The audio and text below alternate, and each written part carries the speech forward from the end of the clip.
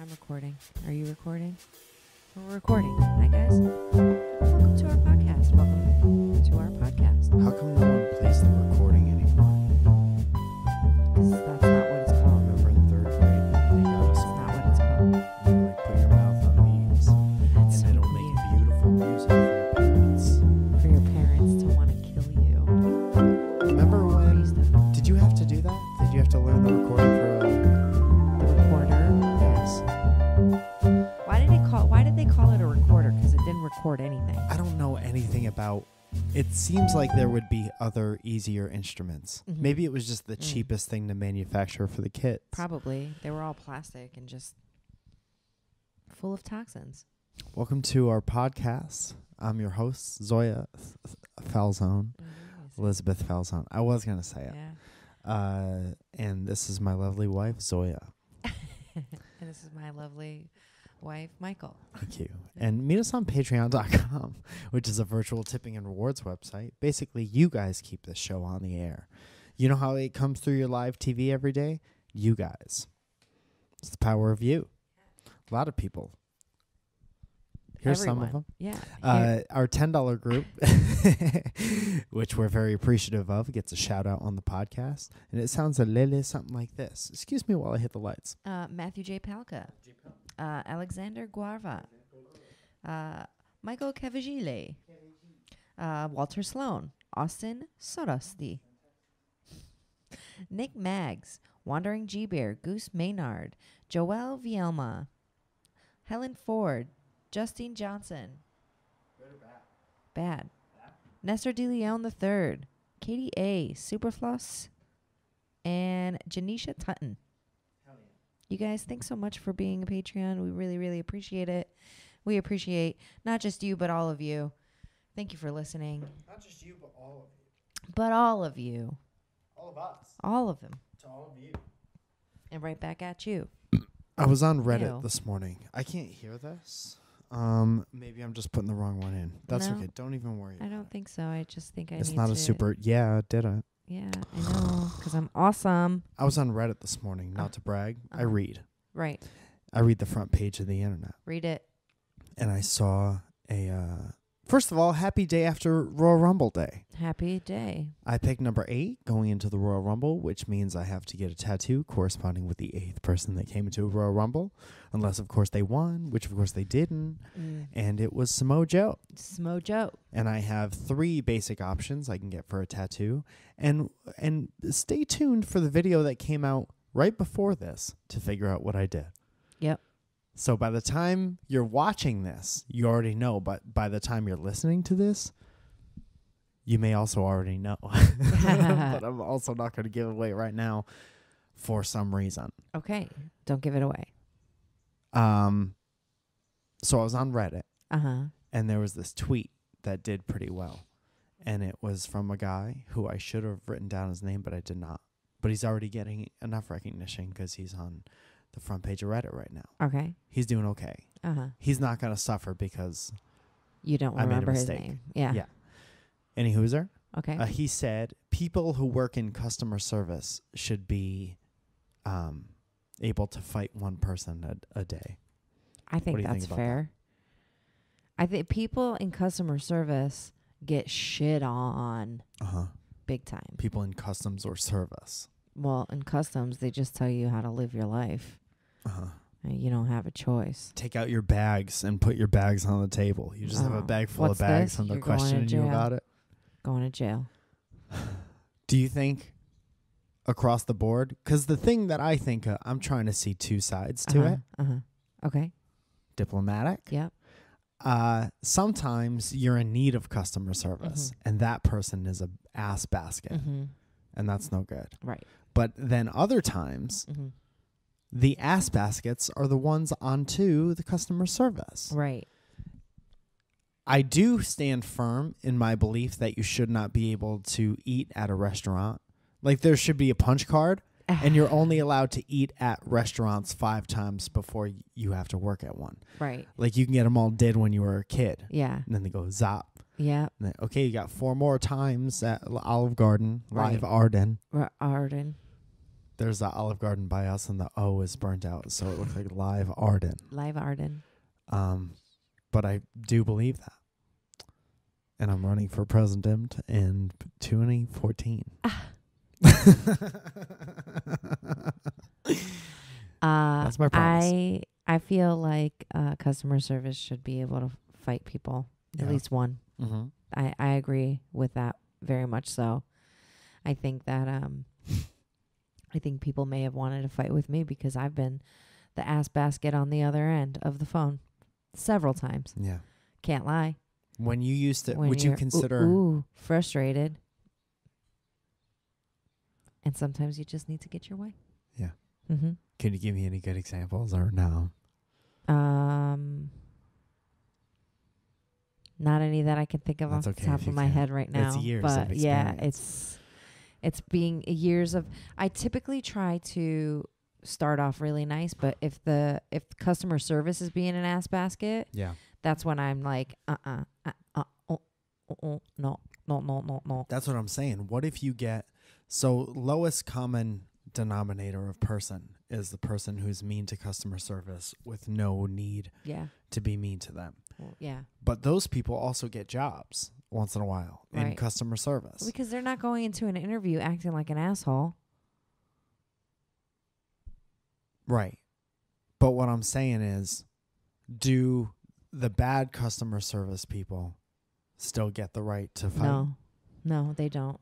It's everyone. This is equality. It's everyone or no one. No, but you should be able to, in turn, you should be able to fight a customer service person that's being an asshole. So Am I here's right? what I think. Everyone Am I with a job right? Mm-hmm. should be able to fight anyone else with a job. One a day. I don't know. I don't know that that's fair. I but think that would even it out. Yeah, I guess so. So pick a person at random to fight today and ask them if they have a job. You're probably going to want to stay away from L.A. County. Right. Go to a place where people have jobs. Mm-hmm. And throw down. Throw down. Throw hams. Throwing some hams at each other.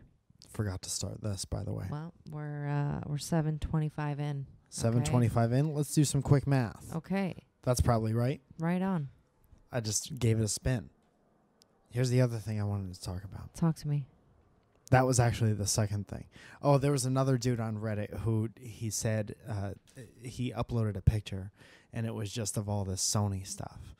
It was like a PlayStation and Mad Games and a Control the Air and a hat probably. Mm-hmm. And he said, I got hit with a golf ball. And the guy who hit me was like a Sony executive. Okay. And then he sent me all this shit. That's pretty sweet. It is pretty sweet, but also that dude had to get hit with a golf ball. There's no speed that a golf ball's going at where it feels nice. Have I ever told you the story about Albert getting hit with a golf ball? Here we go. This is why we do it. Okay. So we used to have a friend that worked at the Howard Johnsons in Milford, Connecticut. Humble brag. And there was a mini golf course there. There sure was. I could tell you a little fun fact about that golf course. One, went on a date with a heroin addict there. Awesome. Two, all of the animals there had their private parts destroyed. Oh, yeah. Oh, yeah. Oh, yeah. Totally. Please continue. And we thought it would be really fun if we would go and we would go and hang out with Joe all the time, Joey. And we would we would play all the time, right? And Golf. one day, EB and his brother Albert decided that they were going to play, and Albert was in the way, and EB hummed the ball right at his. No, he hit it with the golf. Yeah. Call it a mallet. Yeah, let's call it a thing. It's called a club, but we can call it whatever. The metal club. Sure. What the hell's wrong with me today? Malcolm in the Middle. Yes, and the club, he hit it with the club. He hit the ball with the club, and the fucking ball hit Albert inches away from his manlyhood. Word. But the bruise that ensued immediately, I'm not even joking, it was the size of a basketball. Oh, shit. It was purple immediately. That's some good brother on brother violence. He had, yeah, right. I don't think because Evie's not like that, but was not like that. Yeah. But woo-wee. That's crazy, man. Yeah. If you got hit in the Stondines, it's over. Yeah, no, it was like right there, but the bruise On a that leg, lasted on a thigh? on his inner thigh, like Yeah. outside to inner thigh. Dude, if there's a golf ball connection with a testy ball, oh my God, that's a big nor. months. That's no good. Yeah, it was bad. Well, thank It was God all he's bad. still alive. Yeah, well, he almost lost his leg. I sent you a couple questions. Yeah, I got him. One is a roommate-based question. Okay. One is a guy's wife doesn't know he's dating his wife What? or something. Hang on. You read So Emily at the Valley Kiddos says, I have a terrible roommate. Like doesn't do her laundry or dishes and hasn't showered in weeks. Bad. Roger. How do I deal with this nasty for 3 more months? Nasty what? How do I deal with this nasty for 3 more months? He called her a nasty. Yeah, she called her a nasty. How do I deal with this nasty? Yeah. Why doesn't your roommate shower? I used to not shower. I guess it's relatively easy. That's gross. I have to shower like every other day. Yeah, like as an I adult, you can't, got adult like, funk on you. Yeah, no. I mean, Get that adult funk off. my of hair's you. greasy right now. That's why it's up and like crazy, looking insane right My now. hair's perfect. I didn't mean to sit across from you and make your head feel You're bad. very greasy too right now. Thank you so much. We're just a greasy couple right now. So we're maybe not the best people to take advice from. Honestly, I don't know. I would start looking for a new place and make sure that she's aware that you guys are not living together. Spend all your time out of your apartment looking for a new, different apartment. Just make sure you clean up after yourself. I would start like putting like her dishes and stuff like in a bag and leaving it like at the foot of her bed. Yeah. Put all of her dirtiest stuff on her mouth when she sleeps. No. Like if she eats peanut butter 3 weeks ago and then leaves the spoon in the sink, drape the spoon on her mouth when she's sleeping. Does she sleep with her mouth open? Just put the spoon, lay it into her mouth. Teeter it on her nose. So when she blows, like in and out, it like bounces up and down. Real gross. Yeah. 100% gross. I hope that was also helpful. choking hazard. So you're going to want to be aware of that. Yeah.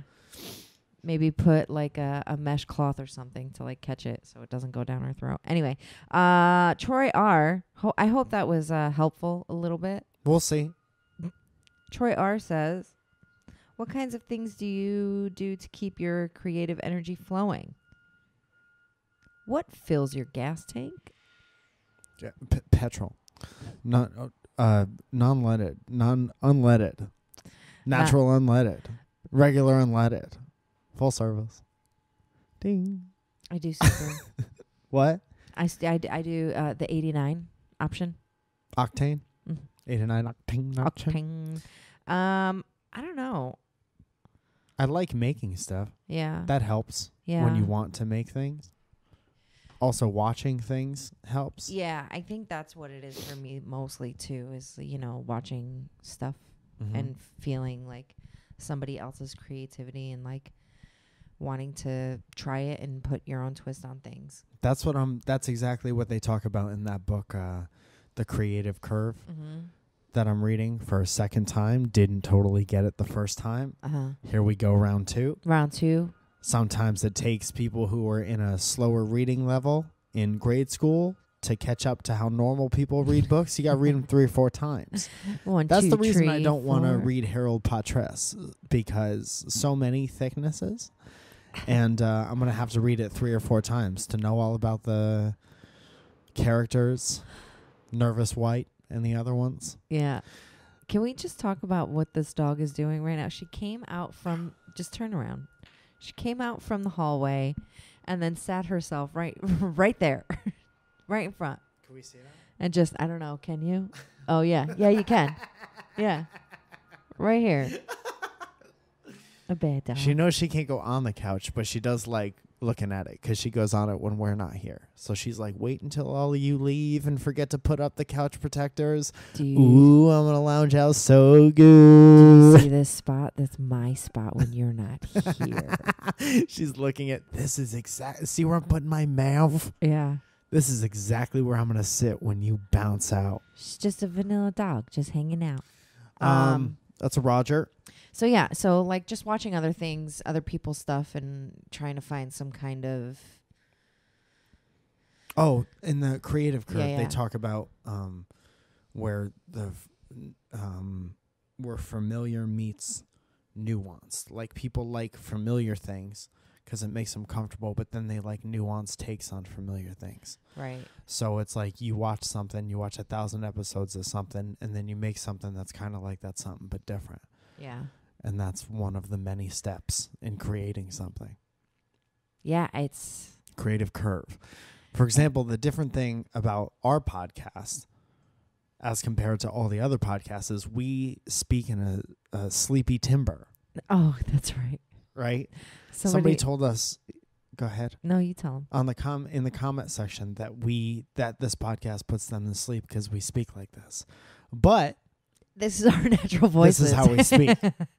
So I'm interested to know if I put other people to sleep. I mean, I talk to people for a living, so I've never had anybody fall asleep unless they were just ultra relaxed. you yawn No. when I talk to you all the time, which makes me nervous about my voice. I didn't yawn today. Not today. We're also not done yet. Read the next question. Justine Johnson says, I'm the oldest of 3 siblings who all live Weird in the flex. same area. We tend to give birthday cards as a group, and the next family gathering is in 2 weeks. In the past, I am the only one who has sprung for the cards.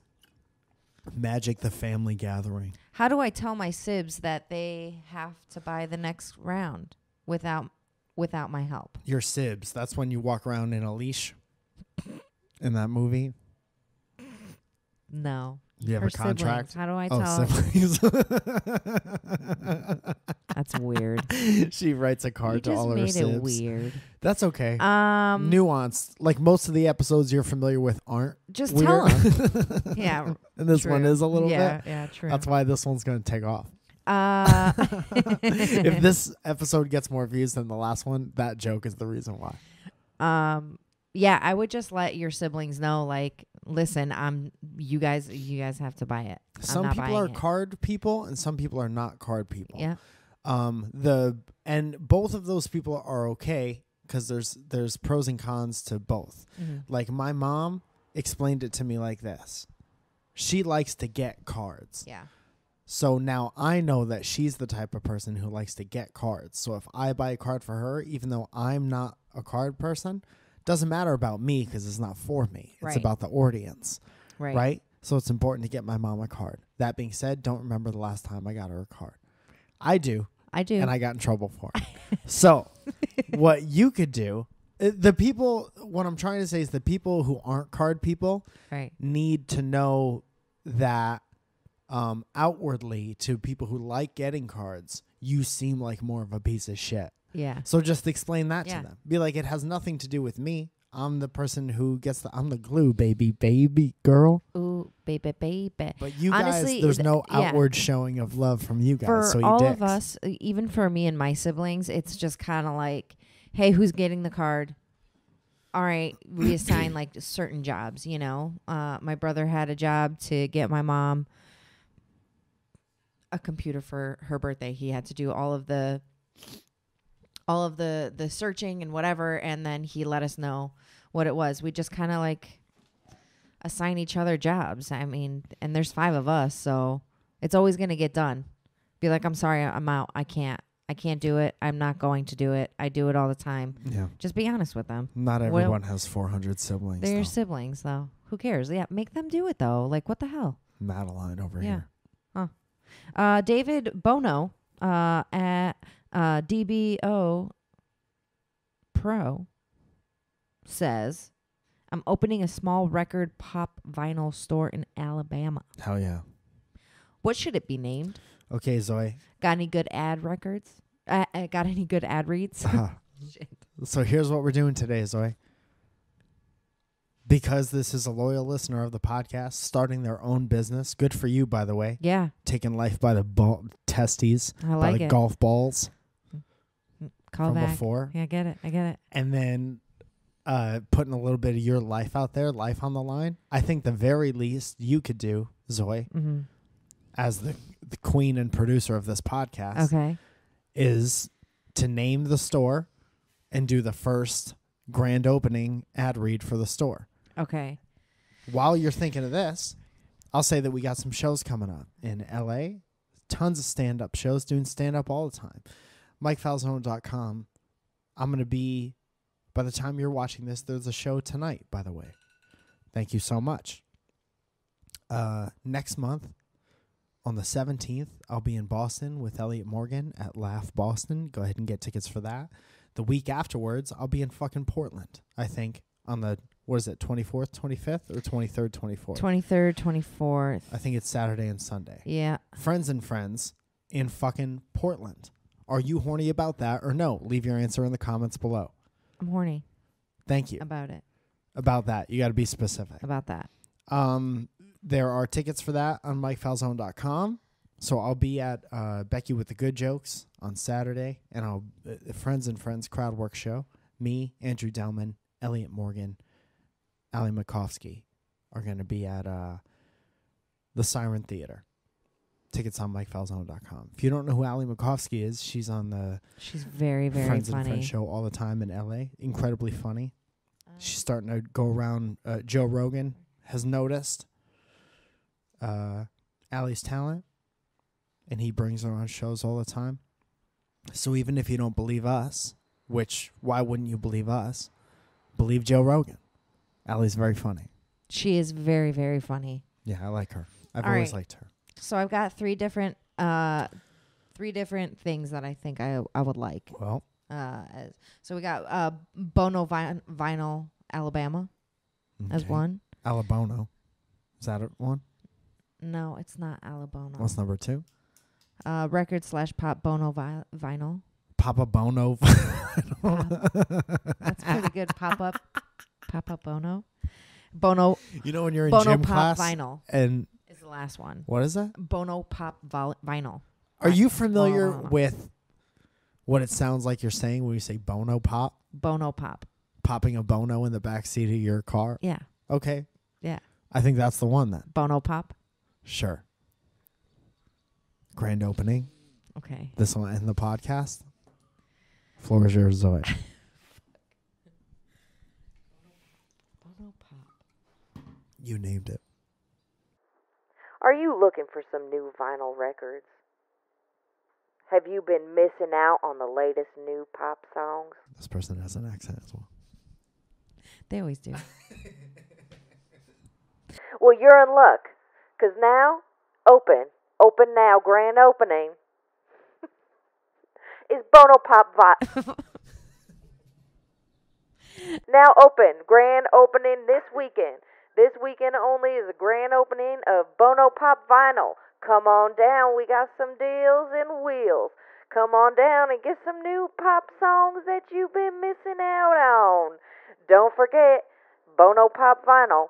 Tell your friends. That's pretty good, right? I like. How do they possibly have room for vinyl and wheel? Hey, man, you never know. Thank you so much. You guys, thanks so much for listening. to the podcast. Don't forget to go visit Bono Pop this weekend. Go visit Grand Bono opening. Pop before Bono- they're even open on their grand opening weekend. This weekend only, and this weekend. This weekend. Good. You Coming just out. saved that person thousands of dollars on a radio. You're ad, by the way. welcome. You're welcome, and I can do voiceovers for anybody that needs them. That's true. You guys, thanks so much for listening. Mike's got a bunch of shows coming up. You can catch that on MikeFalzone.com.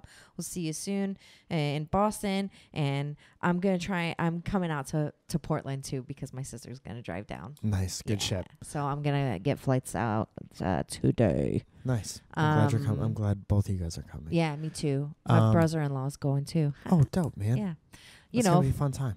Longtime family friend listener of our podcast, Tim Hahn. Roger. Mm-hmm. I was Is going that to say it? something else. I forgot what I was going to say.